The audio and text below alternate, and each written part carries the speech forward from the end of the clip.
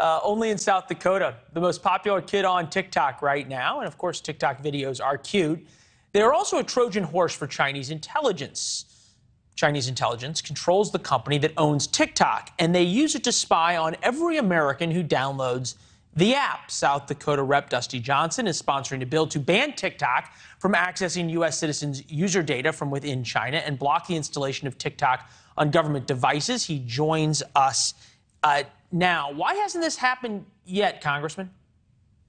Oh, I am befuddled by it. You know, the reality is that for years we've had people, including President Trump, tell us that TikTok was a real problem, that the Chinese Communist Party was using that to gather facial identifying information, information on our voice, information on our movements, information on our keystrokes. We've had key parts of the U.S. military, Leland, tell their soldiers they're not allowed to have that app on their phones. My bill would block the talk. Any federally issued device would not be allowed to have that app on it. We need to get it done. Okay, so you ban it from any federally issued device. One could argue what moron of a federal employee of any type would put it on a federal device for the reasons we've just talked about. But hey, people do stupid things. We know that. But more importantly, I'm thinking about all the data it's gathering on U.S. citizens, technical and behavioral information about the app, your phone book information, your age, your name, your password, language, obviously can access your camera, your microphone, the list goes on and on. How do you ban TikTok from sharing that data when they already do it despite Apple and Google allegedly banning it and Chinese intelligence getting around that?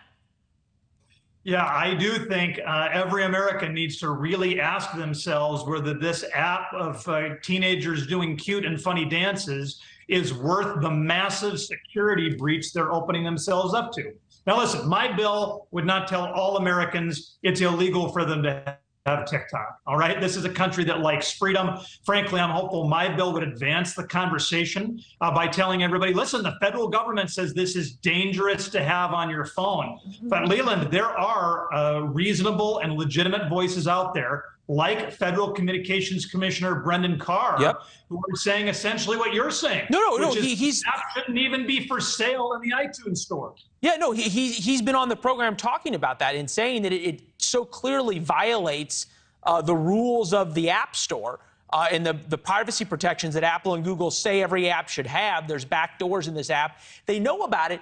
If you know about it, Brendan Carr knows about it, even President Trump warned about it. What is the reluctance of actually ringing the alarm bells louder? I'm trying to figure out who's protecting TikTok here.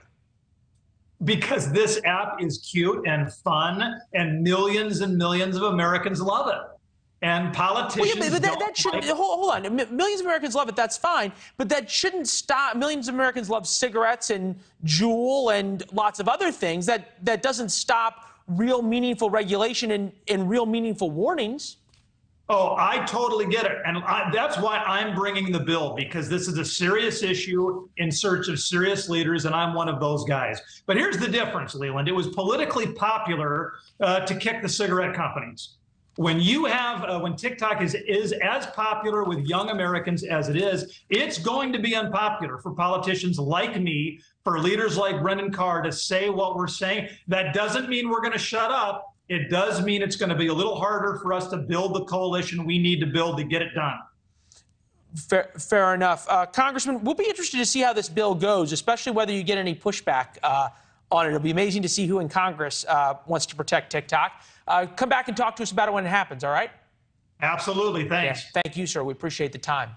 Thanks for watching. Go to newsnationnow.com to find NewsNation on your television provider. And don't forget to subscribe. Click the red button to get more of NewsNation's fact-driven, unbiased coverage.